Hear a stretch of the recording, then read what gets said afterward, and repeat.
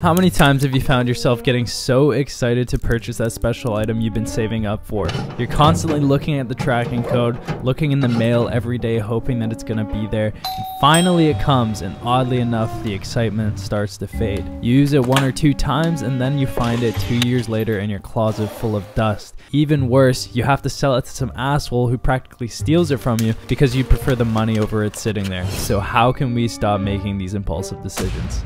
A wise man once said, "A stupid person never learns, a smart person learns from their mistakes, and a wise person learns from the mistakes of others." In this case, you guys are the wise, and I will be showing you guys all of the purchases that I have made that have been absolutely incredible, things that I use on a daily basis, which were well worth the amount of money that I paid for it. So hopefully maybe you guys can enjoy these things as well. So the first thing that was well worth the purchase was my jewelry collection, and it's probably worth around $4,000, mostly consisting of sterling silver, which we know is a very durable material. So in terms of how long this is gonna last, let's just say it's most likely gonna outlast me, the next generation after that, and then the one after that as well. But the real reason this was well worth the money is because jewelry literally transforms your outfit. Without jewelry, your outfit looks basic. To this day, I've literally never left the house without at least a massive gold Cuban chain on.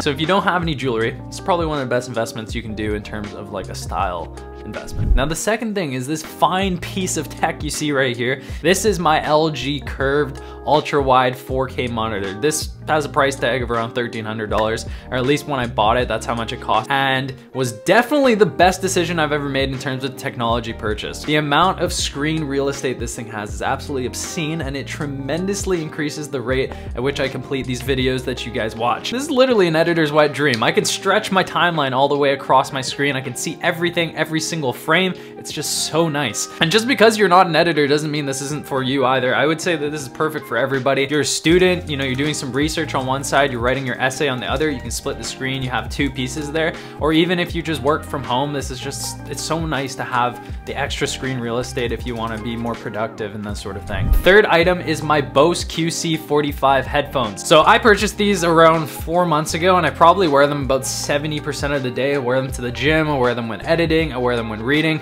I even wear them when I go swimming. Okay, the swimming thing's obviously jokes, but like I said, I wear these about 70% of the time, and the main reason I bought these was because of how comfortable they are. It literally says it in the name, QC45, meaning quiet comfort. I've literally never thought that, damn, I feel like there's a hydraulic press crushing my head right now. I can sleep with them on and totally forget that they're on my head. And my most favorite part about these headphones is the noise canceling. You can get rid of all the really annoying noises.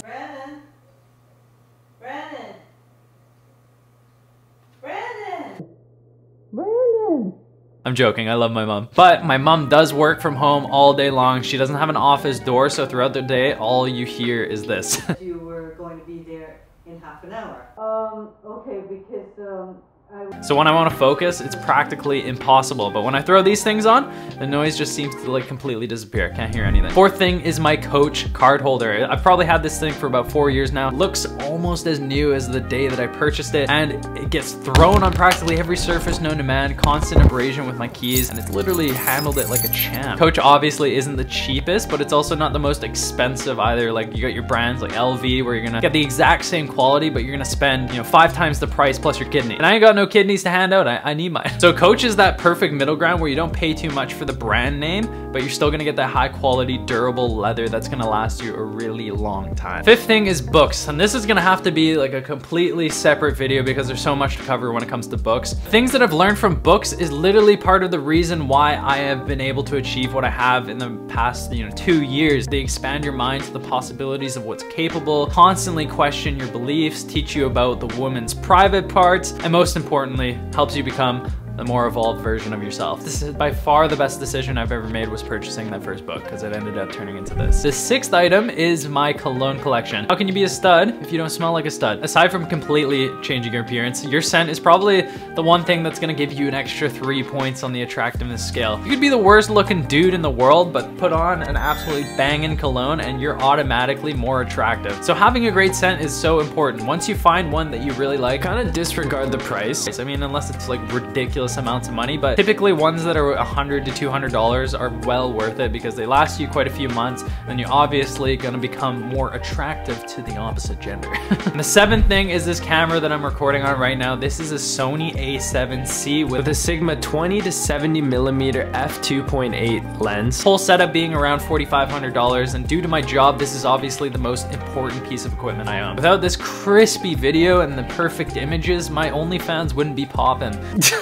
Some of you definitely were just like, oh shit, I'm pulling up Twitter right now. But this camera has literally transformed my Instagram feed, increased the quality of my videos, which has increased the amount of collaborations I get. So investing in this camera and my lens has literally made me quite a lot of money. So I really appreciate you, camera. You're absolutely amazing.